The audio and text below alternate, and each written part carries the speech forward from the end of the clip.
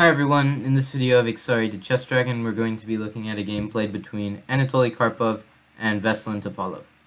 This was played in the 1994 Linares tournament in Linares, Spain, and without further ado, let's look at this game. Karpov starts by playing d4, and we have knight f6 by Topalov. c4, and now c5. Knight f3, and here we have the symmetrical English with white playing the move d4. C takes d4, knight takes d4, e6, and here g3. Karpov wants to fianchetto his bishop, whereas Topalov not really so much. Knight c6, bishop g2, bishop c5, knight b3, and Karpov chases the bishop back to e7. And here Karpov plays knight to c3, just developing his knight, and castles by Topalov. Castles by Karpov, and d6.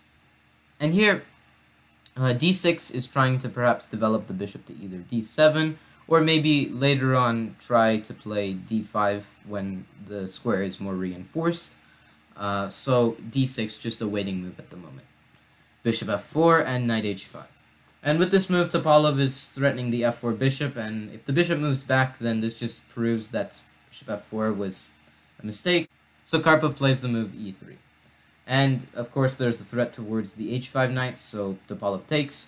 Playing g6 would allow weaknesses in the king side, and after g6 is played, there are always options like playing bishop to h6 from Karpov's end, so Topalov does not allow it. Instead, he just immediately captures the bishop. E takes f4, because g takes f4 would kind of shatter the pawn structure a bit more. And bishop to d7. So both sides managed to develop all of their pieces. Now it's just the queens and rooks that need to be centralized. Queen to d2, queen to b8. And the reason why Topalov doesn't really develop his queen is because queen c7 would just allow the queen to get kicked back with something like knight to b5. So just playing queen to b8 and later on getting ready to play queen c7 is a better idea. Rook fe1 by Karpov, which just tries to put pressure along the e-file. Maybe at the moment f5 is an idea, which tries to get rid of Karpov's weak f-pawn. Because if you play something like a6, for instance, then f5, and you can't capture on f5 because there's bishop takes c6, and after, say, bishop takes c6, rook takes e7, and now Karpov is just up material. So just g6 by Topalov, and here h4. So Karpov is trying to strike the g-pawn from both sides, and now a6 by Topalov. h5 by Karpov, and b5 by Topalov. And Topalov is trying to expand on the queen side, meanwhile, while Karpov is trying to do the same thing, but on the king side. H takes g6, h takes g6, and now knight c5. So Karpov just wants to trade his knight off for the bishop. So d takes c5, and now queen takes d7, and rook to c8. And here, Topalov manages to defend the knight somehow. And after the next move, we see that the entire dynamic of the game has changed. So I encourage you to pause the video and find out how Karpov found a completely winning move that just changed the entire positional aspect of the game.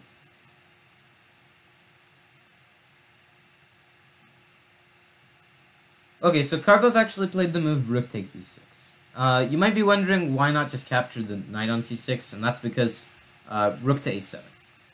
And now there's an attack towards the queen, there's an attack towards this bishop, you must give the bishop back up, so after queen d3, perhaps rook takes e6, and after rook takes e6, even though there is c takes b5, a takes b5, and now queen takes b5, Topalov can just play rook to b6, and now he's pressuring the b2 pawn.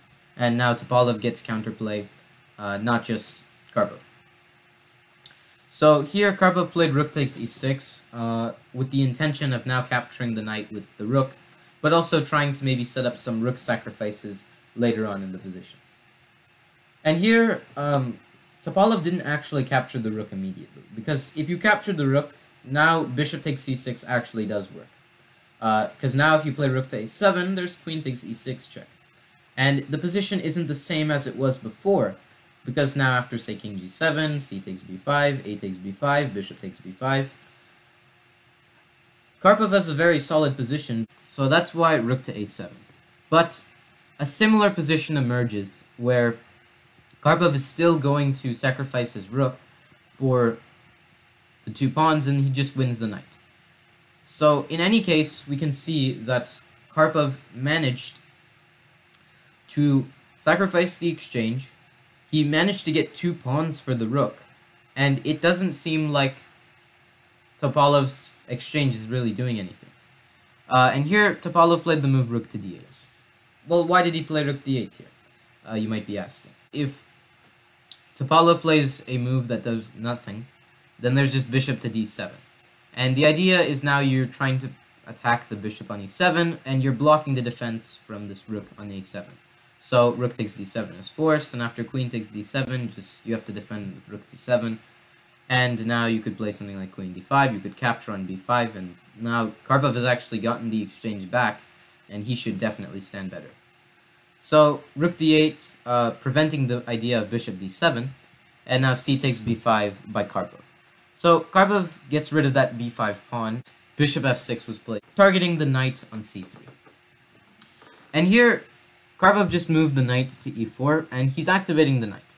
Even though you would lose the b2 pawn, it's not really the biggest of Karpov's concerns. And why is that? Well, if you capture the b2 pawn, then Karpov has the move rook to b1, attacking the bishop on b2. And if the bishop moves back, say to d4, then b6.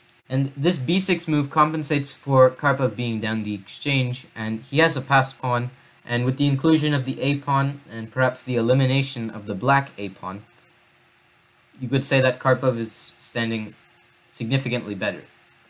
So bishop b2 does not really bother Karpov at all. Instead, bishop to d4 was played by Topolov. And here, b takes a6. And what is the idea? Why didn't Topolov play rook takes a6 here? Well, it's because queen to e7 check is one move, and you can save your queen and then later move your bishop. Let's say king to g8, now you can go bishop to d7. And there are ideas like bishop to e6, queen to h4 when the king moves, and you could see that, yet again, Karpov has managed to activate his pieces, but Topolov, not so much. So that's why you don't capture the pawn on a6, instead queen to b6, threatening to maybe capture on a6 later on. Rook to d1, eyeing the d4 bishop, and now queen takes a6. And here Karpov plays another exchange sacrifice, and I found this game very, very impressive how Karpov played when I saw this. It was like Karpov was playing like a machine, just sacrificing pieces one by one. So he played rook takes d4, and the idea is that you're trying to eliminate black's key defender. And I say key defender because even though black has 3 other pieces, what are they really doing? They're hardly defending black's position at all, and it doesn't seem like they have much of a role in the king's safety. So rook takes d4, and this move is hopefully trying to activate the rook with something like rook d1 check later on. But Karpov doesn't give Topolov any chances. He plays queen to f6 check. And here, Topolov is at crossroads at what to actually play. So what happens if you play the move king to g8, like in the game? We'll look at that. What happens if you play king to h7? Or what happens if you go king to h6? Well, king to g8 was played in the game, so we're going to look at king to h7 and king to h6. If king to h6 is played, then just f5. And there's a threat towards g6, and it's really unstoppable. Best is to play queen takes c6, but after queen takes c6 by white, now you must defend with rook to g7. And note that in the position before this, after f5, you can't go rook to g7 because there's queen to h4 mate. So the position gets really complicated, and now after rook g7, you could just go f6, you can capture on c5, you can basically do whatever you want. And Topolov doesn't really have much ways of defending the position after this. What happens if you go king to h7 instead of king to h6? Well, if this is played, then knight g5 check, and now you must play king to g8, because if you go king to h6, then this is going to lead to checkmate. So you must play the move, instead of king to h6, king to g8. But now queen takes g6 check, and here king to h8 is forced, because if you go to f8, then just knight e6 check and capturing this rook on d4. So king to h8, but now queen to e8 check, king to g7, knight e6 check, king to f6, and after knight takes d4, c takes d4, just check on e5, king g6 perhaps, and then you just bring your bishop into the game. And it's really hard to find out how to defend here as black. So if you notice, white has actually 4 pawns for the exchange, and white will definitely be better here. First of all, materialistically, and secondly, positionally, because white has a better position compared to black. So king g8 is practically forced, among other moves, so you're forced to give up the pawn. So king g8, and now queen takes g6 check. And here you are forced to play the move king to f8, because if you go king to h8, then there is just knight to f6. And there's no way of defending against mate on h6, mate on g8, so you're basically lost there. So that is why king to f8 was played. And now queen to e8 check by Karpov. King to g7 and queen to e5 check. King to g8 and now knight f6 check. And it's similar to the position we saw on this move, except now you've eliminated the g6 pawn and the queen is on e5.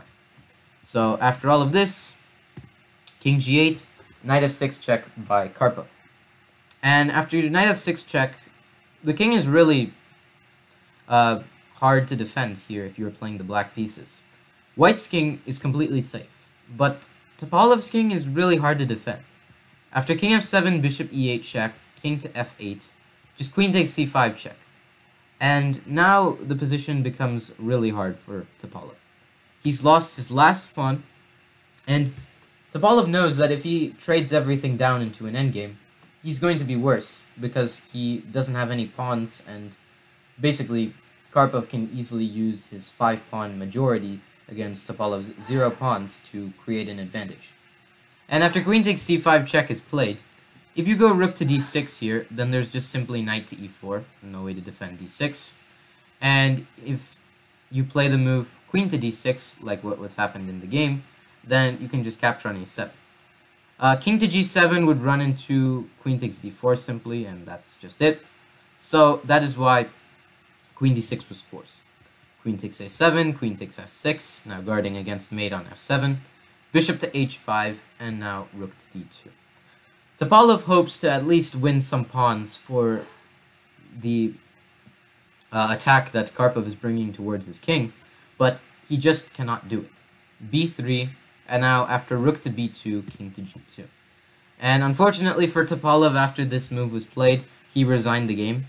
There's essentially no way of actually saving the position here, because there's a threat towards f7 constantly. These pawns can be used, and so can these pawns. The other bad thing for Topolov is he can never get an attack towards this f2 pawn, because this queen on a7 is nicely guarding it, and it doesn't seem like Topolov as much. He's down 5 pawns. He is up the exchange, but if you're only up 2 pawns, you already have compensation for the exchange. Karpov has 3 extra pawns, so this is already telling you that something is going bad, and that Topolov cannot hold this position any longer. So that is why after king to g2 was played, Topolov resigned the game, and a very brilliant victory for Anatoly Karpov. So I hope you all enjoyed the video, and if you have any suggestions or feedback for me, please let me know in the comment section, and stay tuned for more chess.